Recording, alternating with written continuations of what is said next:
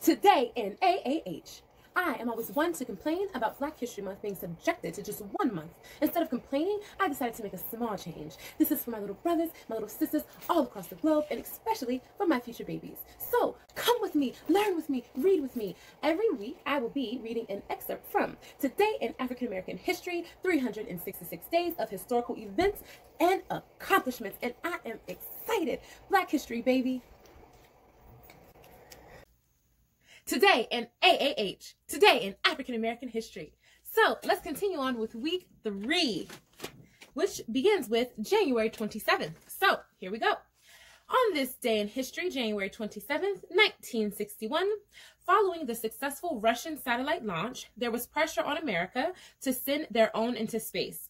3 brilliant African-American women at NASA, Katherine Johnson, Dorothy Vaughan, and Mary Jackson, served as the brains behind one of the greatest operations in history, the launch of astronaut John Glenn into orbit. A stunning achievement that restored the nation's confidence, turned around the space race, and galvanized the world. The motion picture Hidden Figures was released in 2016 to tell their story. It received positive reviews from critics and grossed $236 million worldwide. In 1971, Alan Cedric Page became the first defensive player in the history of the NFL to receive the Most Valuable Player award, known as the NFL's Marathon Man. He was the first active NFL player to complete a full 26.2-mile marathon. In his 15 seasons with the Minnesota Vikings and Chicago Bears, he never missed a game. Page is a member of both the College Football Hall of Fame, 1993, and the Pro Football Hall of Fame, 1988. Considered one of the greatest defensive linemen ever to play the game, Page also served as an Associate Justice of the Minnesota Supreme Court. On January 28th, 1937, jazz legend Billie "Lady Day" Holiday teamed up with the Artie Shaw Band and toured the country. This was the first time an African-American woman and the Caucasian band shared the same stage. Jazz saxophonist Lester Young nicknamed her Lady Day. She assumed the name Billie from the movie star Billy Dove. In 2018, singer and dancer Tina Turner received the Grammy Lifetime Achievement Award. Turner is one of the world's best-selling recording artists of all time. She has been referred to as the Queen of Rock and Roll. Her combined album and single sales total approximately 200 million copies worldwide. She is noted for her energetic stage presence, powerful vocals, and career longevity. According to Guinness Book of World Records, Turner has sold more concert tickets than any other solo performer in history. January 29th, 1926, attorney Violet Neatley Anderson became the first African-American woman to practice law before the U.S. Supreme Court.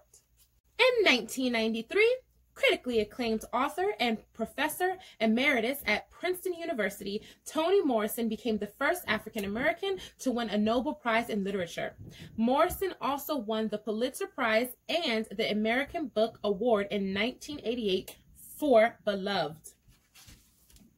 On January 30th, 1844, Richard Theodore Greener became the first African-American graduate of Harvard University. He then took a position as a professor at the Howard University School of Law. He later served as dean of Howard Law School from 1878 to 1880. In 1898, Greener was appointed by President William McKinley as general counsel at Bombay, India.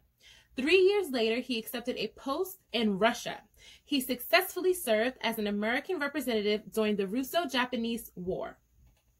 In 1977, the television series Roots became the most watched dramatic show in television history. It aired on ABC as an 8-episode miniseries and 130 million viewers tuned in. Roots received 37 Primetime Emmy Award nominations and won 9. It also won a Golden Globe and a Peabody Award. The series received had unprecedented Nielsen ratings for the finale, which still holds a record as the 3rd highest rated episode for any type of television series and the 2nd most watched overall series finale in U.S. television history. Alex Haley was the first African American to win a Pulitzer Prize for his book Roots, which the television movie was based. Haley's 12-year venture to track the ancestry of his mother's family led him to Gambia, West Africa, where his fourth great-grandfather, Kunta Kinte, was born. Haley also wrote the autobiography of Malcolm X in 1964. On January 31st, 1810, the African Insurance Company was founded in Philadelphia.